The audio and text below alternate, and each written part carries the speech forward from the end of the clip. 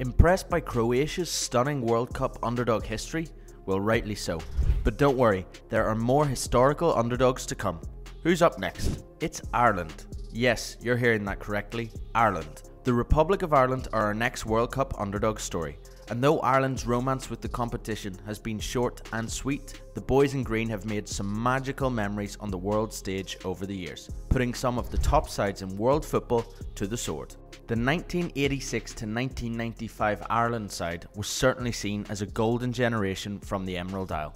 The Republic of Ireland had never ever played at a major international tournament up until they reached the European Championships in 1988, as well as the FIFA World Cup in 1990 and 94. So how would these newcomers to the big stage fare?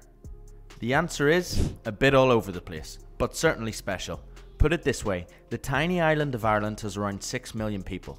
They managed to build a great football side that couldn't quite beat Egypt, Mexico or Norway, fine footballing nations but not the cream of the crop. But they recorded historic results against the Netherlands, Germany, England and Italy. And in 1990 they reached their peak of World Cup quarter-finalists after defeating Romania in a historic penalty shootout. It was in fact England legend and former World Cup winner Jack Charlton that would take charge as coach of Ireland for the most successful period in their history. The team was full of top talent, with names like Ray Houghton, Paul McGrath, John Aldridge and Ronnie Whelan. At Euro 1988 in Germany, Ireland would record a famous 1-0 victory over England, draw with the Soviet Union and then just miss out on a semi-final place after defeat to eventual champions the Netherlands. It was a pretty special debut on the major international stage, and needless to say, ever since, songs have been sung about the fantastic win over the old coloniser, England. For their World Cup debut at Italia 90, Ireland would meet England again. This time they managed a 1-1 draw that would be followed by draws against Egypt and European champions the Netherlands. They progressed to the knockout stage. At home in Ireland, the country had World Cup fever. The nation was bathed in green, white and orange to support the heroes from home and from pubs alike. Work and schools were paused to watch the big games and thousands flocked to Italy. Those who went saw the most historic victory in Irish history. Ireland defeated Romania on penalties in the last 16 of the World Cup, sending the country berserk. Parties ensued and Jack Charlton was the most popular Englishman in Ireland. They were in the World Cup quarter-finals. Sadly, they would face hosts Italy in a tricky tie in Rome, and a single goal from Toto Schillaci meant Ireland would go no further than the top 8 in the world. But what a feat, one that the nation was extremely proud of. In peculiar circumstances, Ireland went unbeaten in qualifying for Euro 1992, but still failed to make it to the finals. 4 years later, however, Jack's men were back at a World Cup, the USA 94. The Republic of Ireland qualified for the 94 World Cup via a qualification group which included Spain and then European champions Denmark. In the end, Ireland would sneak above Denmark to qualify on goals scored, but this shows just how competitive the squad was at the time, fighting it out with and beating the very best in Europe. The baking heat would be Ireland's nemesis at the 94 World Cup, as the US heated up to 40 degrees over the summer.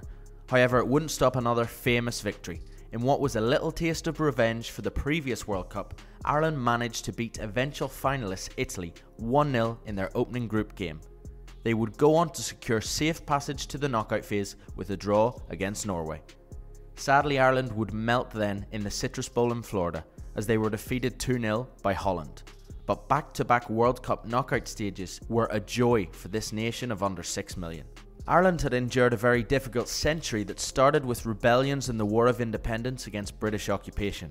That was followed by the partition of the country, the Irish Civil War, and decades of troubles and violence in the north. As well as being hampered by a tricky history and small population, Ireland is a country that is sports crazy, perhaps to the detriment of its football side. Many fine young athletes choose to play football, but others go for rugby or Gaelic games, Ireland's national sports. So there isn't exactly a lot of footballers to choose from. In the 90s, Ireland rode the wave of having a top level squad. That was bolstered again in 94 by the likes of a young Roy Keane, but they wouldn't reach Euro 96, losing again to Holland, this time in a one-off playoff in Liverpool. Jack Charlton's last game in charge of a fine era for Ireland. Major tournament victories against Italy and England were the stuff of dreams for Ireland, whose domestic league has also struggled to develop into one of Europe's best. Fans were delighted at such performances that took the island of Ireland to the last 8 teams in the world. They were certainly punching above their weight. This shows in today's football. Ireland's national side have not qualified for a major championship since 2016, where they again famously defeated Italy. However, in general lately, times have been pretty lean. The teams of the 90s were full of fine Premier League players, but now Ireland find themselves dipping into the championship for the bulk of their starting XI. A young squad means times are looking up, but as of late there hasn't been much happiness for Ireland matchgoers. Ireland did have a strong side in 2002 though, when they managed their way through a qualifying group with Portugal and Holland to defeat Iran in an international playoff and reach the finals in Korea and Japan.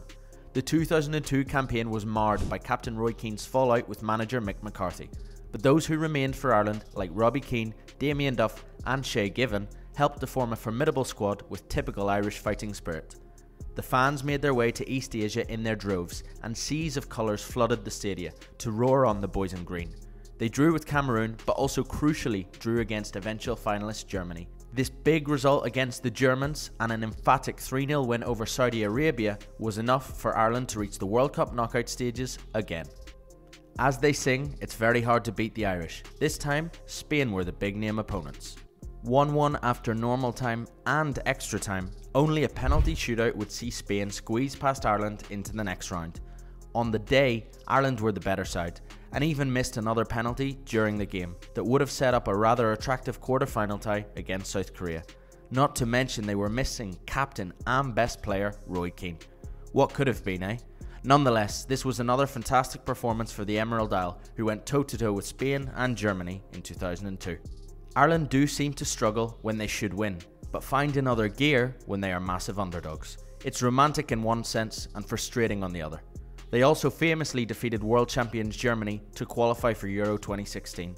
Now on the road to Euro 2024, they face a massive task to qualify in a group that includes World Cup finalists France and quarter-finalists the Netherlands. Ireland will be looking for another heroic upset or two to reach the finals in Germany next summer. Ireland are a small nation with a tough history, and that small population is split between 3 or 4 super popular sports. But the fighting spirit of the island is shown in some famous and heroic games over World Cups and European Championships, even resulting in a remarkable World Cup quarter-final place. Ireland have only ever qualified for 3 World Cups. It's very difficult to do so, but they've got to the knockout rounds in all 3 of those tournaments, and they've proved along the way they're capable of a big upset. Uncomfortable as favourites and buoyed as underdogs, perhaps with some of the best travelling and most vibrant fans on the international stage, Ireland are fantastic competitors that add to any tournament they reach, no matter how sporadic their visits may be. Stay tuned for our next international underdog story.